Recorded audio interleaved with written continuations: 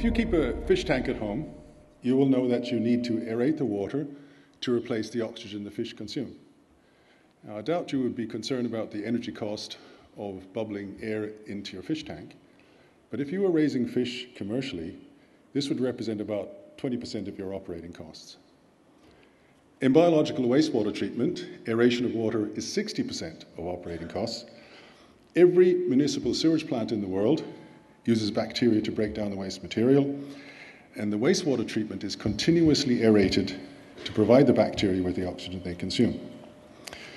Almost every bioprocessor you can think of that involves water, brewing beer, fermenting protein, growing plants, needs oxygen. This adds up to a lot of aeration. It's estimated that about 2% of global electricity production goes into aeration of water. Now, various methods are used to get the air into the water, using big compressors to blow the air into it, or using paddle wheels to thrash the water and mix the air into it. The oxygen gets into the water by dissolving from the air bubbles generated by those processes. Now, depending on the system, the size of the bubbles can range from centimeters down to micron-sized, the size of the bubbles in a pint of Guinness.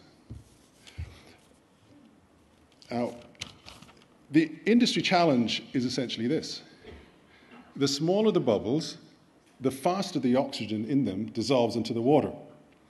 But making bubbles, smaller bubbles, costs more energy. Going back to the fish tank, we see the bubbles rising in the water, but no surprise, big bubbles are more buoyant and rise faster than smaller bubbles. So once they reach the surface of the water, their work is done. So smaller bubbles have the advantage of lasting longer and so transferring more oxygen into the water. This helps, but doesn't move the needle by much. This is where things stood until 2018, when my co-founder invented a way of making extremely small bubbles using the power of a light bulb. These bubbles are nano-sized.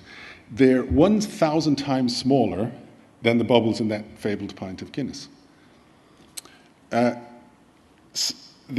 bubbles are categorized by the size range. So we have nanobubbles at nanoscale, microbubbles at micron scale, and macrobubbles at millimeter size or bigger. This innovation has found a way to overcome the small bubble high energy cost challenge by making nanobubbles from macrobubbles, the big bubbles that are lowest energy cost to produce. The nanobubbles themselves are not new, but the methods of making them are all highly energy intensive. We use electricity to energize a mixture of large air bubbles, which causes nanobubbles to form in the water. The process accelerates the rate of oxygen transfer from the large bubbles and produces oxygen-enriched nanobubbles. The combined effect is a substantial increase in aeration efficiency by a factor of 10 over current water aeration technologies. Another unique feature is that the equipment can be used off-grid and powered using renewable energy. Our initial focus is on agriculture and aquaculture. Early stage trials have shown that the growth of plants can be speeded up using nanobubbles. The effect is so powerful that fertilizer can be cut by a third while achieving the same yield. We aim to increase the sustainability of agriculture from crop production to wastewater treatment by reducing input costs, increasing yields, and mitigating negative environmental impacts. Aquaculture has the highest conversion from feed to protein of any animal production system. It currently 17% of animal, accounts for 70% of animal protein produced globally and provides 3 billion people with a key part of their daily protein consumption. We aim to increase the sustainability of aquaculture by increasing the productivity and reducing energy costs of getting oxygen into the water. We're also engaging with municipal and industrial wastewater treatment operators and engineering companies, and they are interested in increasing the throughput capacity of their existing plant by boosting the oxygen supplied and reducing their energy costs at the same time.